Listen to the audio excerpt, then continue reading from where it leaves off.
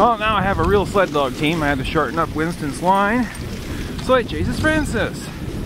Winston's the big pulling dog, and Francis is the bait for him to pull. She's a little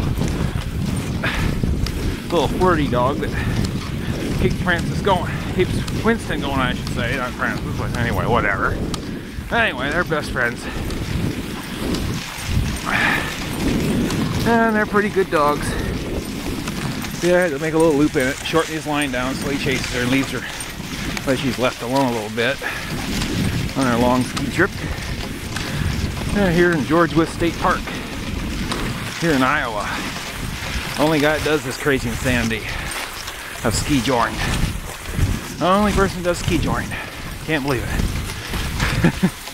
There might be a reason for it. Yeah, out of control dogs. I think that's probably it.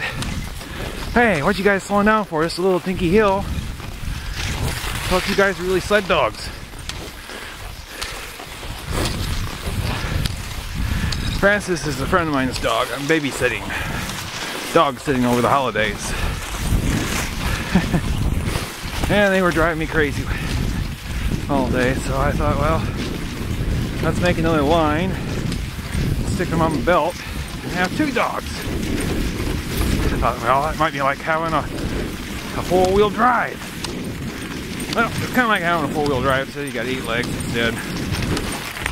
And then go twice as fast. Sometimes. If they're both pulling.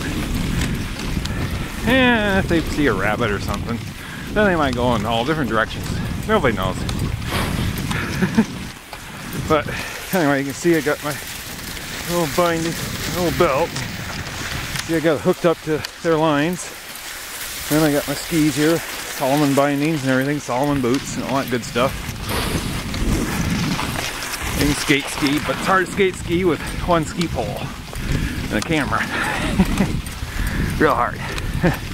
Not the easiest thing at all. Yeah, going into the sun. Eventually get down here at the end, we'll turn around and go back. Anyway, this is enough for now.